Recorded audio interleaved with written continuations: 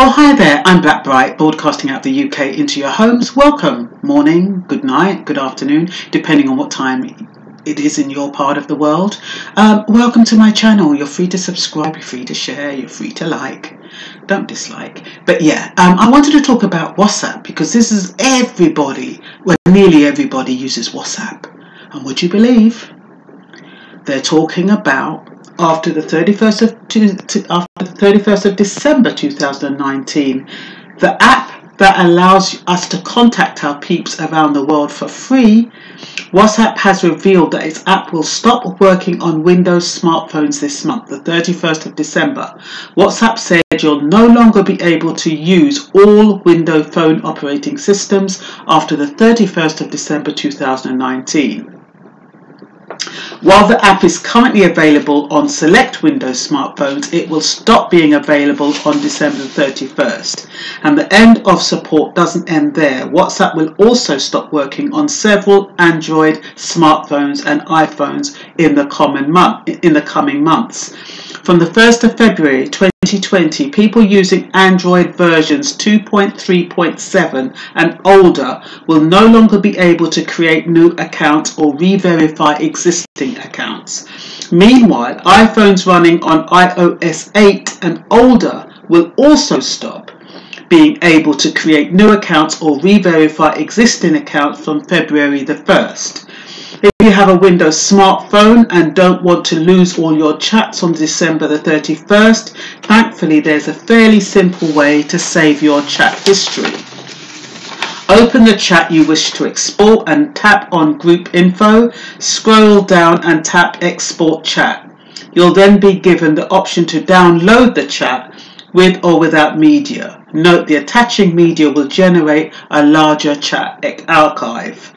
Metro says WhatsApp has announced it will soon stop working on millions of phones around the world as they reach the end of their supported lifespan. That means users on a variety of older handsets could end up losing access to the messaging app. Facebook-owned WhatsApp has confirmed via its support page that it will stop supporting these devices on December the 31st, 2019.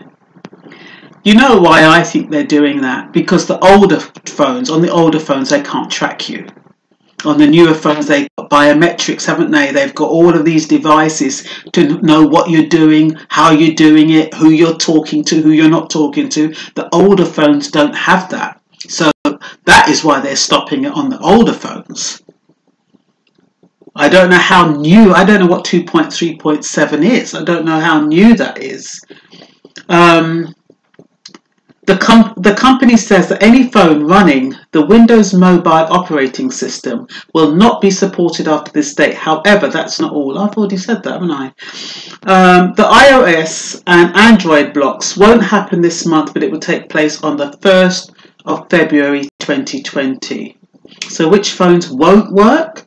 The last iPhone released running iOS 7 were the iPhone 5S and the iPhone 5C back in 2013. It was superseded by iOS 8 in 2014. So if you bought an iPhone or an iPad after that date, you're going to be fine. Whew. I'm fine. WhatsApp says, while these mobile devices have been an important part of our history, they don't offer the kind of capabilities we need to expand our app's features in the future. Yeah, right.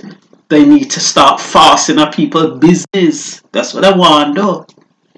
This was a tough decision for us to make, but the right one in order to give people better ways to keep in touch with friends, family and loved ones using WhatsApp. Get out the harp, get out the harp. If you use one of these effective mobile devices, we recommend upgrading to a newer Android phone, iPhone or Windows phone to continue using WhatsApp. As well as ditching older systems, WhatsApp is focused on adding new features for current systems. It is currently working on a dark mode, which should help reduce its battery usage a bit. Who cares?